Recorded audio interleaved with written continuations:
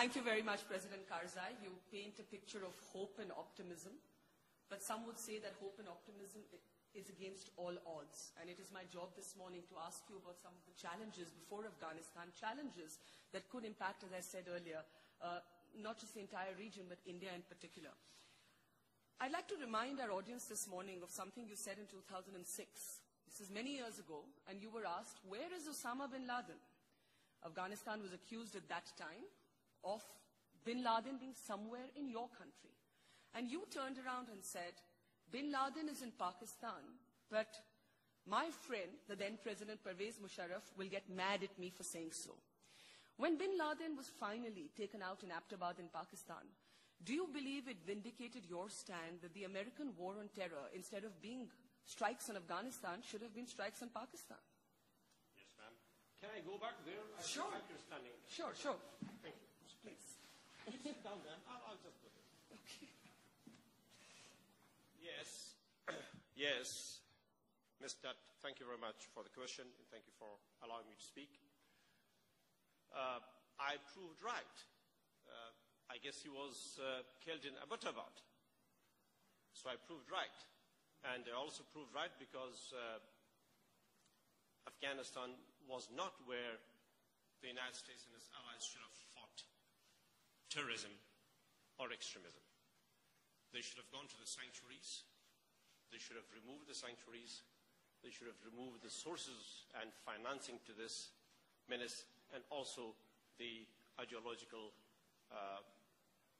trainers of them. Therefore, I believe I can say with confidence that I proved to be right. So are you suggesting that the raids that took place on Afghanistan, the airstrikes by the United States of America and Britain, should have instead been directed at Pakistan? I don't say that the United States should have conducted air raids in Pakistan. No, I don't want any air raids, any bombardments anywhere. I don't want it in Afghanistan. I don't want it in Pakistan. And for that matter, I don't want it anywhere else in the world. The question of terrorism could have been addressed in a different way, in a more political way, by removing the sources of support, the motivational factors for terrorism, the training grounds of terrorism. The world, the United States and the rest of the world should have dried out the environment in which they were grown and fed. Not by waging a war, not by bombardments. I would never wish even a pen to drop on Pakistani soil from air, no. But you have been very blunt, President Karzai, that the terror havens exist in Pakistan, that the trouble in your country is, in a sense, being exported from the other side of the border, something we in India face all the time as well. I want you to comment on former President Pervez Musharraf's statement this week, where he said that not just is Afghanistan heading for a proxy war between India and Pakistan, but that Pakistan would use the Pashtun people of Afghanistan to work against India. I have already remarked about that today before yesterday in the Delhi Policy Group meeting. This was a very unfortunate remark by the Honorable former President of Pakistan. First of all, there will not be a proxy war between India and Pakistan and Afghanistan. And then Afghanistan will not allow such a war to take place on our soil. That's exactly the cause of our suffering. There was a proxy war between America and Russia in Afghanistan, the Soviet Union, that led to all of that misery in Afghanistan. So we will not allow that. And I'm sure also that India will not do that. India will be there to educate our children, to bring us transmission lines and build dams for us, not to wage a proxy war in Afghanistan against Pakistan. So I would like to give a reassurance today to President Musharraf that he need not worry of that we will be safe and sound, and Afghanistan is wise, and so is India, a very wise and ancient civilization. But how do you read the... Ma'am. Sorry, go ahead. On the question of Pakistan using the Pashtuns against India, well, that was, as I mentioned earlier, a very insulting remark to the Pashtuns living across the Duran line in Pakistan. If President Musharraf considers the Pashtuns across the Durand line in Pakistan to be citizens of Pakistan, then he should respect them and consider them as their own people. And you don't use your own people in a proxy war against another nation. So that speaks a lot of the intentions there and of the mindset. But again, I would advise that we go beyond using nations or ethnic groups as tools in war. Rather, we should begin to respect them and help them and educate them. Afghanistan will certainly be of all help and assistance to Pakistan to provide better education to the Pashtuns in Pakistan and to uphold their right as human beings that deserve a lot of dignity rather than attacks on them. But President Karzai, how do you read Pervez Musharraf's very provocative remarks? And he's known for them here in India as well. Do you believe he's just a lone ranger who's out of power and in a sense talking only for himself? Or do you believe his comments actually give us a glimpse into the approach of the Pakistan security establishment? Probably the second part is true. But I cannot speculate. Therefore, my views will be that let's take the side of the benefit of the doubt. Let's say that he did it on his own, that it is not the views of the state of Pakistan. Whatever the case may be, we have to be watchful and we have to prevent this from happening. Now, just as India's new government was being sworn in, we saw an attack on the Indian consulate in Herat. And you were very blunt then, and you basically implied that these were terror groups from Pakistan. The Lashkar-e-Taiba was suspected. Why do you believe that Pakistan encouraged this attack to happen when even the Pakistani Prime Minister had been invited to the swearing-in? We didn't say that this was Pakistan. We didn't say. We were given a report by the intelligence of a very, very, very strong country that is present in Afghanistan, putting it in clear words that the attack came from across the border. So it was not our word, it was the word and the report of a strong intelligence agency. As president, you made, I think, more than 20 trips to Pakistan. You continue to make the argument that they were fomenting terror in your country. What was the response of leaders like Pervez Musharraf or other Pakistani leaders when you would raise the issue of terrorism? And how much pressure was there on you to basically damage your ties with India? Well, ma'am, Pakistan is a neighbor of Afghanistan, just like it is a neighbor of India.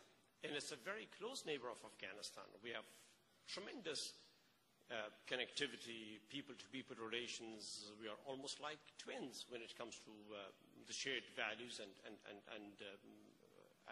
shared population.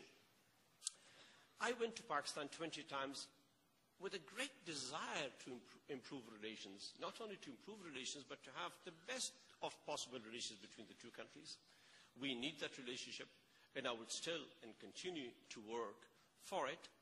Unfortunately, I did not succeed. I hope my successor, President Ghani, would succeed in this, and we should give him all our helping hand. Yes, unfortunately, Pakistan did want us to compromise on our independence of foreign policy and some other issues. That was not impossible for us, so we will engage with Pakistan as a sovereign, independent state of Afghanistan, conducting its own foreign policy and recognizing what is considered to be ours and our rights. That will not be compromised, no matter what. Do you believe the Haqqani network in Afghanistan gets support from Pakistan? You must have heard the remark of Admiral Mullen, the former U.S. Army chief, I believe the chief of staff of the U.S. forces, who said the Haqqani network is the veritable or the unveritable arm of the ISI. Now, the United States is very well informed on all these issues. So if the U.S. speaks, I'm sure you don't need remarks from an Afghan. That's a smart way of giving the answer by putting it on the Americans, right? I've learned to do that. Let's talk a little bit about the Americans. Would you say you have a love-hate relationship with the Americans, or is it all hate-hate today? No. I don't hate anybody. I've been in India for 6 years, and I'm tremendously affected by Gandhiji's views and values and ethos. Therefore, no hate at all. I stood up against the United States because I wanted them to correct aspects of their behavior in Afghanistan that I referred to in my written remarks. I wanted them not to bomb our villages. I wanted them not to put our people in prison in the name of the war on terror, because it wasn't there, as I said. And I wanted them to help the Afghan people rather than to hurt the Afghan people. We are grateful for where the American people have provided us assistance in our education, in our institution building, in road building, in lots of other areas. But also, as a human being, as a citizen, and as the president of Afghanistan, it was my job to protect the Afghan people, to speak for them when there was the need. So that's what I did. I would love to be friends with America. The Afghan people would love to be friends with America. But friends as two equal people, one very poor, the other very rich. But that doesn't reduce the dignity that we should have. But you have spoken, President, about the dualism in American policy vis-a-vis Pakistan. I think you once said it's like asking us to find the thief, but leaving the house open for the thief to get in. Basically, your argument, correct me if I'm wrong, has been that while the Americans made all the right noises about terror havens in Pakistan, because of the utilitarian relationship with Islamabad, they didn't do much about it. This is a Persian proverb, allowing the thief to steal and asking the owner of the house to be watchful. But there is an English one as well, running with the hare and hunting with a hound. That's what I believe they did, and that's what they should not be doing. And did you raise that with the Americans? Oh, yes, I've told President Obama exactly this proverb. And what did in one of our video conferences. What did he say? Silence. Silence? He said nothing at all? I don't think so. I guess we went to other subjects. Talk a little bit about India now. You met with Prime Minister Modi yesterday. Did you take away a sense that India is prepared to be more involved, even more involved in Afghanistan than it has been?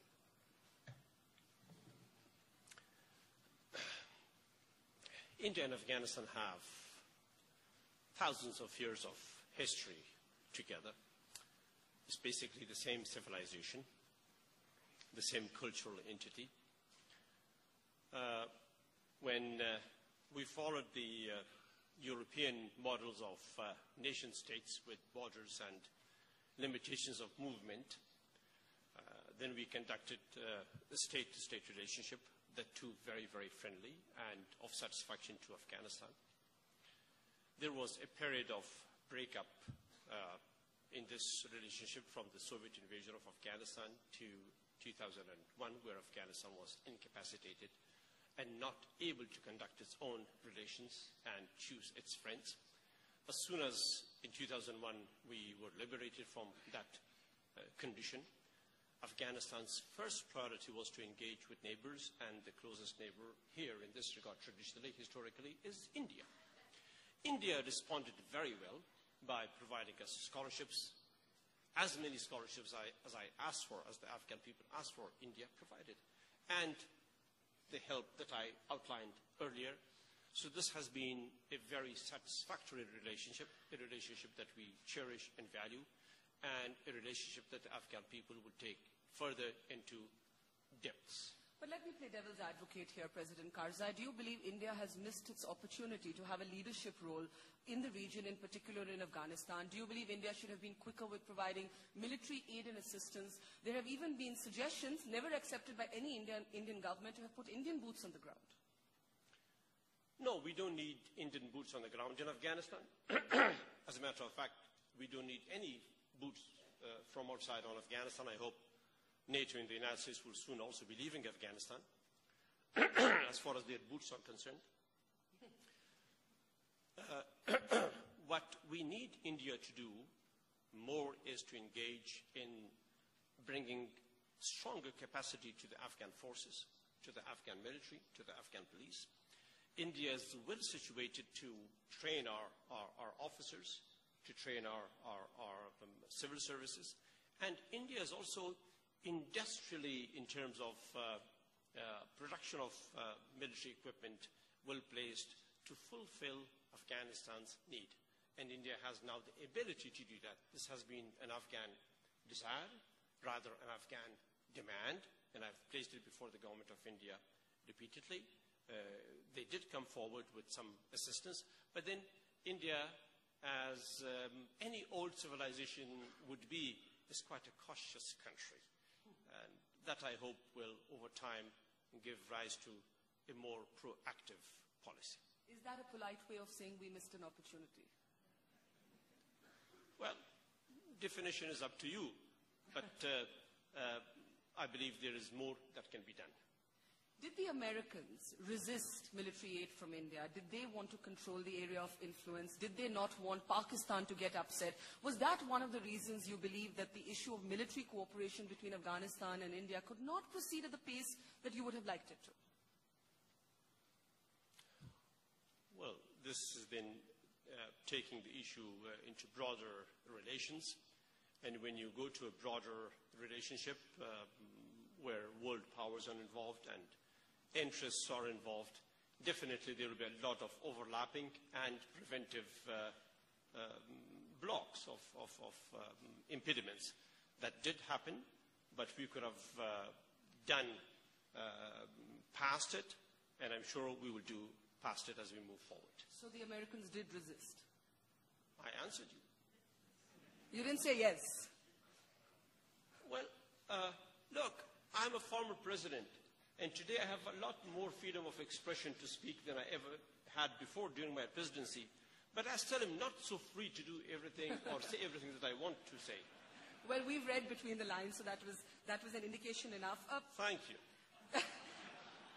President Karzai, before I open this up for the audience, you have controversially called the Taliban your brothers. Yes.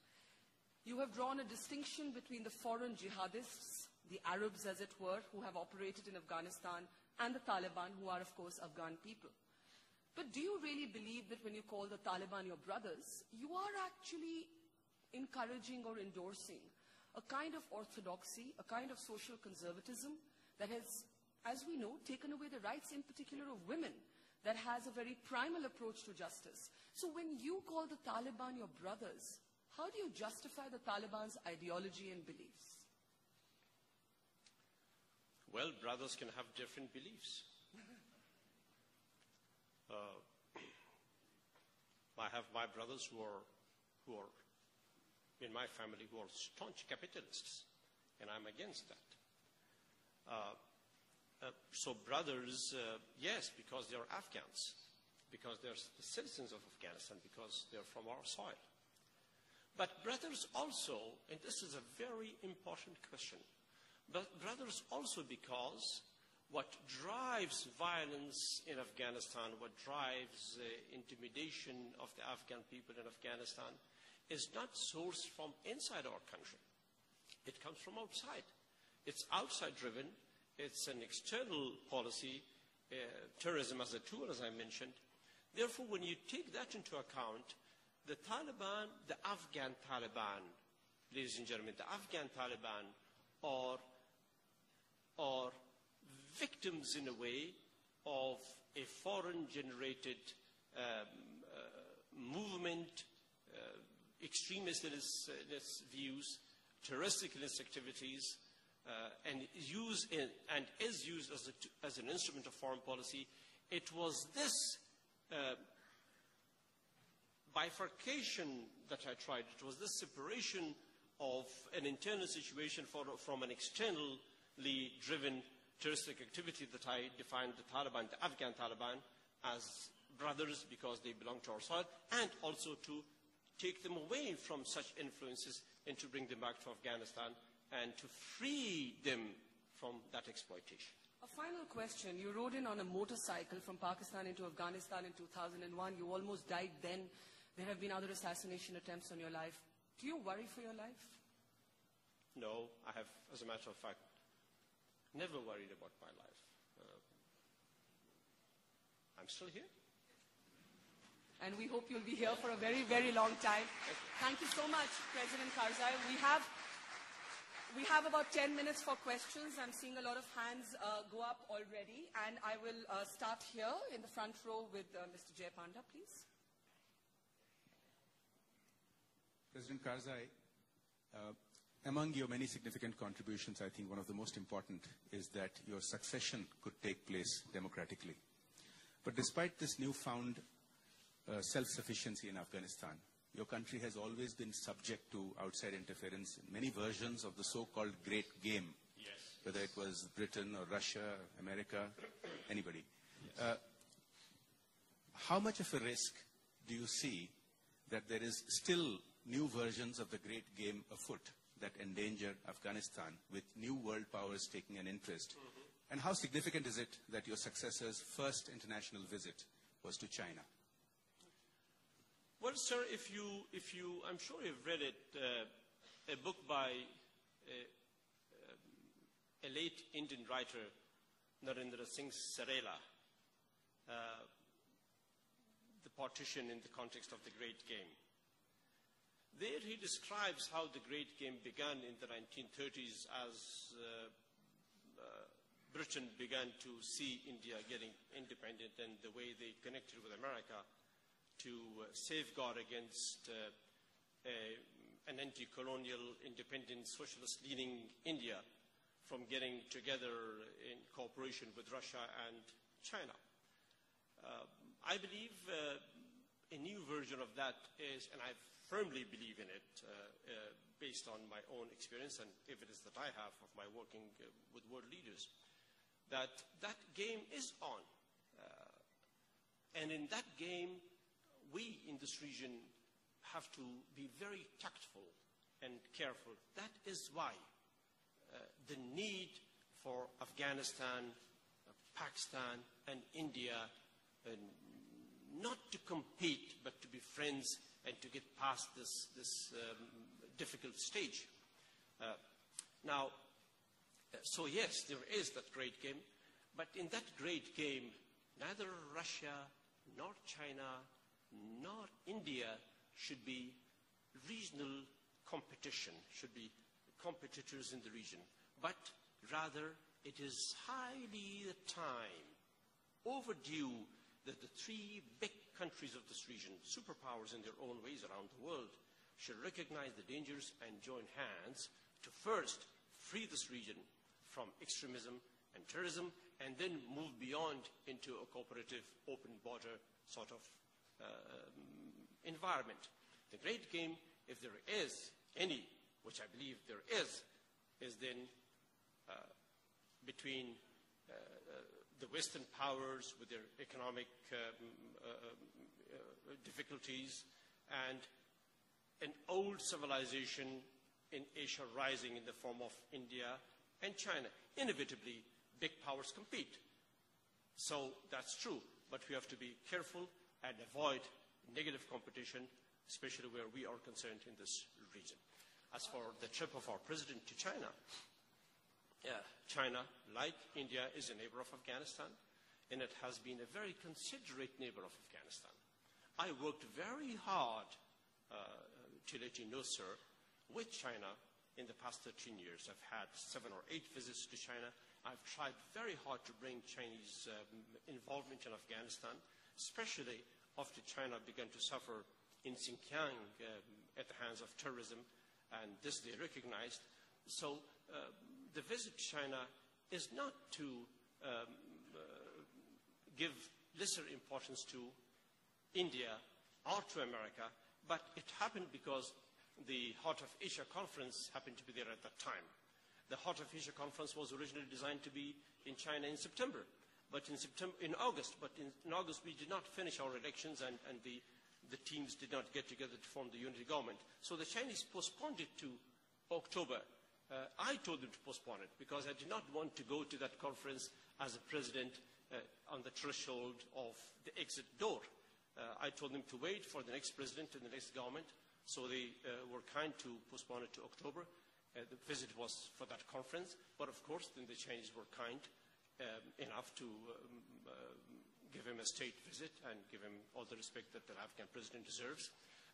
President Ghani will be soon in India, and I'm sure India will outsmart all other neighbors. Question here on the second table, please, if we can get a mic there. Please keep your questions short so I can get a few more in. President Karzai, my name is Sandeep Chandra. My question to you, brief one, is that did you find any difference in between George Bush and President Obama as far as the foreign policy was concerned towards Afghanistan? A small compliment, you know, probably future generations will realize that what Mahatma Gandhi did for our country, you have in a way done for Afghanistan. Thank you. I'm too small to be compared there. Sir, your last remark impacted me so strongly that I forgot your first question. What was the difference? Was there any difference between Bush and President Obama. Bush and Obama? Bush and Obama. Bush and Obama.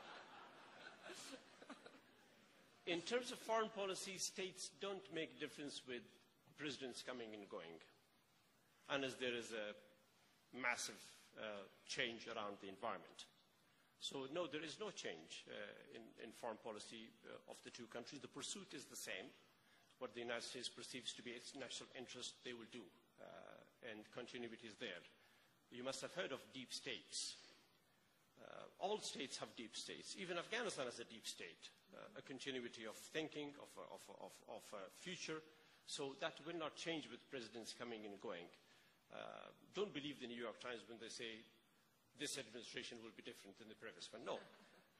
Styles will differ, but the core values and interests remain the same, as it is in India. Question there at the back. Yes, in the blue shirt, please. Yes. Excellency, the latest agreement between Afghanistan and Pakistan indirectly admits that the Pakistani Taliban were somewhere in Afghanistan, which President Ghani has said that he will not allow those sanctuaries. Any observation on that? The Pakistani Taliban. Sanctuaries in Afghanistan. Were you referring, sir, to the Taliban sanctuaries in Afghanistan? He was.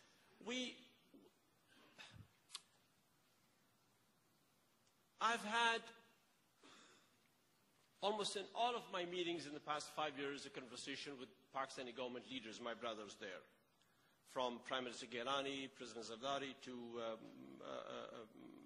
Prime Minister Nawaz Sharif, who's an honorable friend of mine and someone who really wants to improve relations with India, at least. Now, the Taliban sanctuary in Afghanistan is not there. The border areas, the Durand line, is violated for the past 30 years. And an environment is created where the fog of war and terroristic activity has blurred the movement of terrorist groups. What's happening in Afghanistan today is the consequence of this growth of terrorism and the use of it for years across the Durand line, unfortunately. And what's happening in reverse towards Pakistan is the consequence of the same thing. Afghanistan neither has the ability to create a sanctuary nor the will to do that. If there is anything there that hurts Pakistan, which we don't want to happen, it is the direct consequence of what has been happening, unfortunately, in Pakistan for the last 30 years. It has boomeranged, as I said earlier. And I hope that brings us a recognition to change. Time for a last question. There at the back, please. Yes, sir.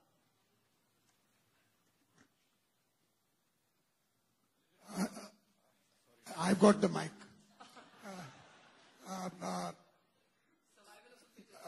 Mr. Karzai, first of all, thank you very much for reaffirming your support and confidence for India.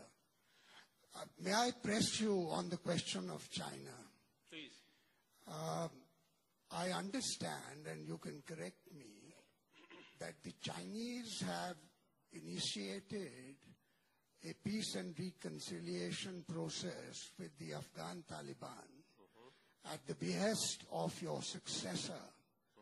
But that proposal was shot down by the Russians. Now, in what capacity did the Russians shoot down this proposal? That's my first question, and a very short question. That there are two deadlines in Afghanistan in 2016. Some people call this a window, but I think these are deadlines. The first is the legitimization of the national unity government, of what some people call this artificial arrangement.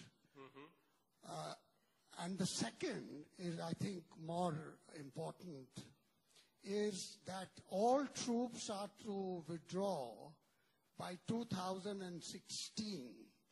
There will be no boots on the ground after 2016. Yet, the PSA that you refuse to sign and your successor and Abdullah CEO have signed says that foreign troops can remain in bases, nominated bases, till 2024 and beyond. Yes. Is there a deviation or a contradiction in this? Thank you, sir. Right. Yeah. Well, the first question is very important, the question of China trying to help with the peace process in Afghanistan. This is a long story, sir, and an old story. It was during my presidency that China was approached to help the peace process in Afghanistan, because also China, fortunately, at the same time, has good relations with Pakistan.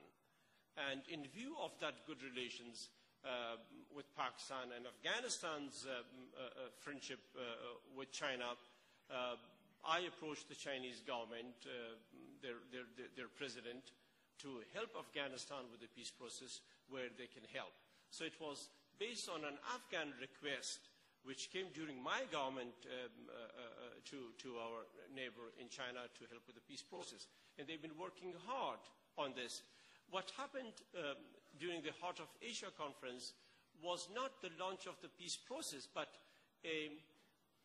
in the declaration there was supposed to be something put in an item that referred to the peace process in certain ways that the Russians and the Americans did not want. But Afghanistan very much wants China to play a role in the peace process, and where they can succeed in that, it will be great. And here, more importantly, very significantly important, it is extremely important for India and China to join hands in fighting extremism and terrorism, as both are suffering from it, as is the region suffering from it. So my great advocacy today in this trip and in this meeting is India and China joining hands to fight extremism and to work towards peace and stability in this region. The other questions I will answer in short words. Our government is durable. It has arisen. It has been created out of the prevailing circumstances and political needs of the country, so that government is important for us, and we, Afghan people, stand behind it fully.